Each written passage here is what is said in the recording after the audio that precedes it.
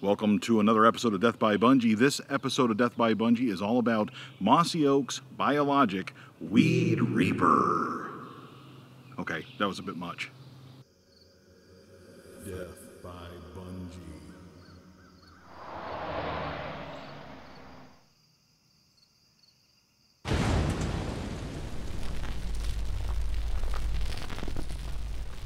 I'm sitting on the upper end of what I hope will be a beautiful clover food plot this fall. One of the things you need to do when you frost seed clover in a spot like this, just like anywhere else, got to take care of those weeds and grasses that are trying to compete with the clover and take away the nutrients and take away the sunlight and everything else from the clover so that your clover can prosper, grow really tall, thick, and lush, and draw the deer in here in the fall. That's what we're looking for with these clover food plots. Now, the clover that I broadcast here is coming in nicely. It's nice and thick, and I got a nice even distribution of seed, it looks like. It's the beginning of June, and if you look, there's lots of weeds in here, there's lots of grasses. Now, those of you who like the Facebook page know that a couple of weeks ago, 3 weeks ago or so, I started to try and control the grasses in here using a product from Mossy Oak Biologic. Weed Reaper is the product. It will attack the grasses. It will not hurt the clover, so it's safe to spray on these clover food plots. Now, the name Weed Reaper, I think, is a little bit of a misnomer. I don't think it's the best name. It does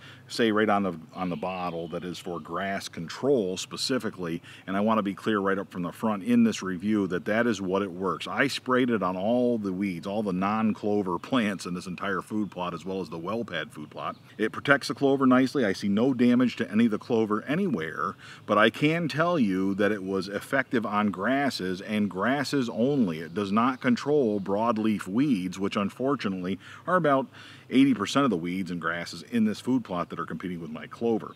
So it doesn't work on those. Now that's fine, it doesn't pretend to be, but the name Weed Reaper almost implied to me until I researched it that when I sprayed it on my clover food plots, it was going to take care of all the broadleaf plant as well as all of the grass weeds, but it didn't. It just took care of the grasses. For that reason, I think this is very similar to that product Arrest that I used last year to control the grasses. It worked perfectly. Went through and sprayed all the grasses, did 2 applications on all my food plots, and it worked out nicely. In fact, you'll remember last year I had some residual ryegrass growing in my well pad food plot. That stuff was out of control. It was thick and it took over almost all of the food plot. It was left over from a previous planting the previous fall. Fortunately, that Arrest that I sprayed on it worked great and took care of all of it. All of those grasses died, and by the end of last year, that food plot was totally under control. It was beautiful, thick, lush clover, and I was fortunate enough to shoot a nice doe there that last year. I'm hoping to repeat that kind of success here in the staging food plot. Now, last year, I did plant Antler King's No Sweat blend here. I'm sure that there's probably some residual plant that's growing in here, somewhere in this little jungle here, that is trying to compete with my clover that I frost seeded this year. And if you look, though, there's a lot of native weeds and grasses throughout this food plot that need to get taken care of. I have done 2 applications of Weed Reaper on this food plot. I'll share with you those results. Now, if you look, it has done a tremendous job on all of the grasses in here. The hay grasses, the field grass that you see, as well as the crabgrass that's growing in here. The Weed Reaper seems to have taken care of that perfectly. Those 2 applications, all of those plants are brown, they're all dying. It looks like it worked perfectly on those. It had some effect on plantain. Now, there's 2 types of plantain. There is a native plantain here, sort of a broadleaf weed. It did seem to affect that. It did seem to kill some of that. But there's another one called the English plantain. That's that tall, slender, grassy looking thing that end up with those little cattail looking seeds on the top of them. Those it did not control at all, even though that looks more like a grassy plant to me. It did seem to have some effect on mustard. I do have in one of my clover food plots quite a bit of mustard, and it did seem to take some effect on the mustard, although it wasn't the most effective means of getting rid of that. I think just simply cutting that before it goes to seed is probably the best way to control that particular weed.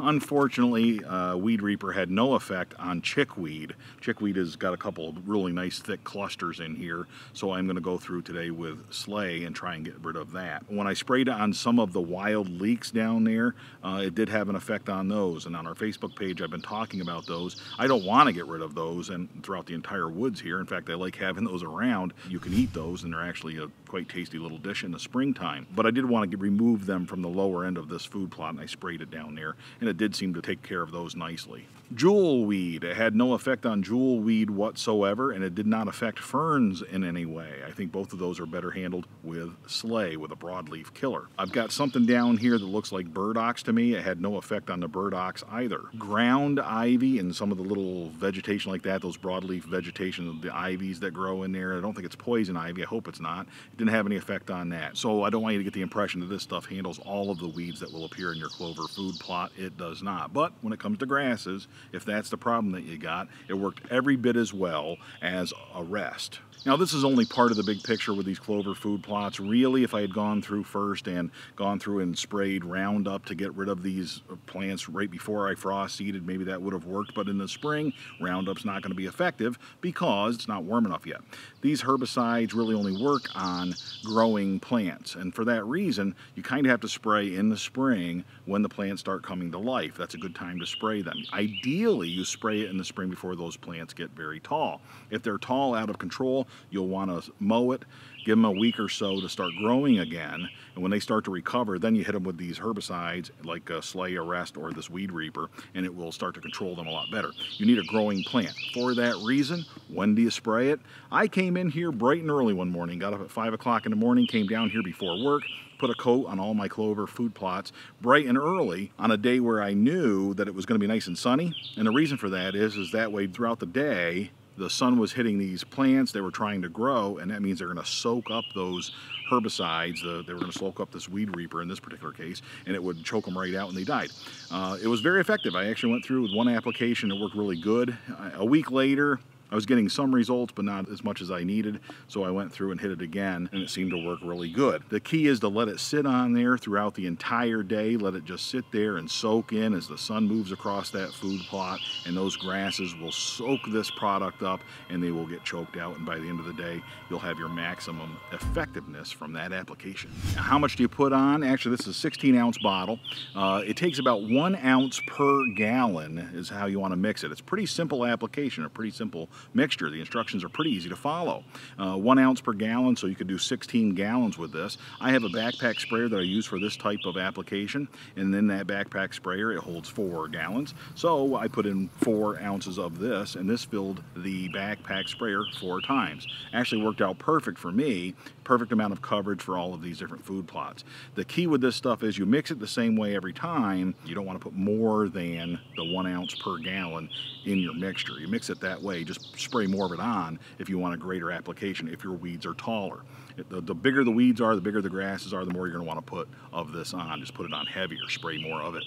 I use a backpack sprayer. You could do this on the tow behind, go through and spray it that way, but I don't like to drive over my food plots, especially my clover food plots if at all possible. Even walking on clover, especially when it's new clover like this, tends to leave footprints, tends to break the stems off, bend them over, and kill the clover.